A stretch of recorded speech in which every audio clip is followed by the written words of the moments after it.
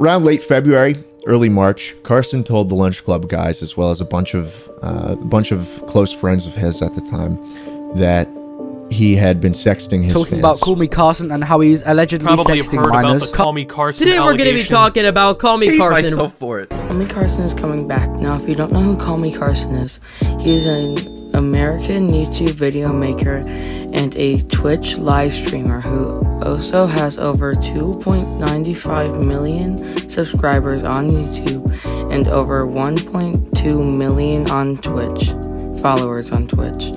Now, the reason he got canceled is because he sexted a fan slash minor. Some people were mad because of the power dynamics, since she was a big fan of him, and some people were mad because he was dating a minor. In my opinion, it is just a 2-year age gap. But what the problem is that they exchanged nudes. So now this 19-year-old has a 17-year-old's noodles.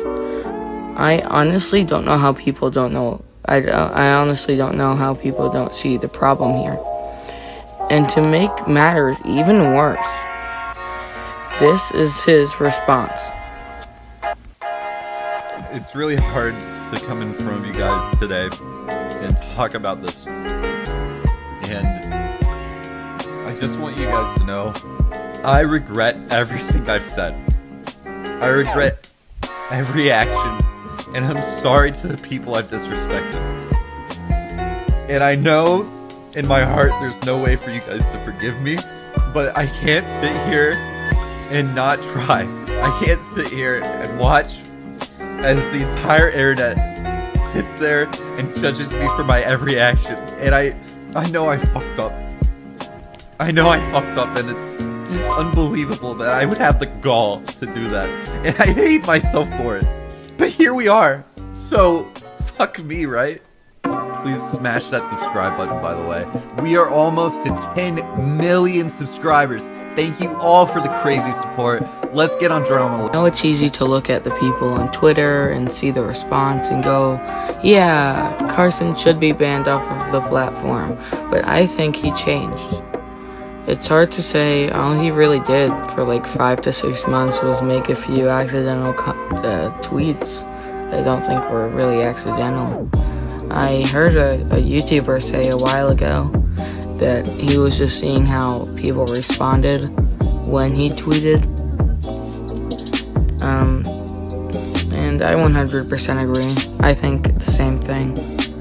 Alright, now let's talk about the people who are canceling him, or cancel him on Twitter.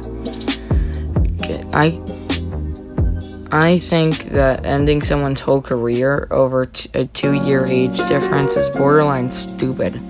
He could have lost his house, and you can't say he should have just got a job. Because if the interviewer knows who Carson is, then the chances are they're not going to hire him. And before you say he deserves it, he had a cat. Now what if that cat could help him get better? You could have ruined that chances, because if he can't afford to feed it, then he's gonna give the cat to a better home. Imagine losing the one thing you love because you made a stupid mistake. Okay,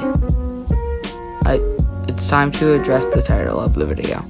So a few days ago, Carson made a tweet saying, "Give me a bit longer."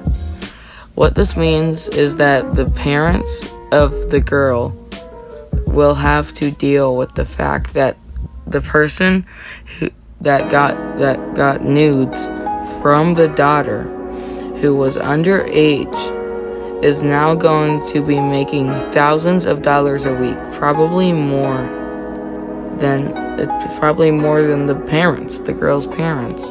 That's just messed up. So it looks like people are mostly on Carson's side. Me personally, I'm on both.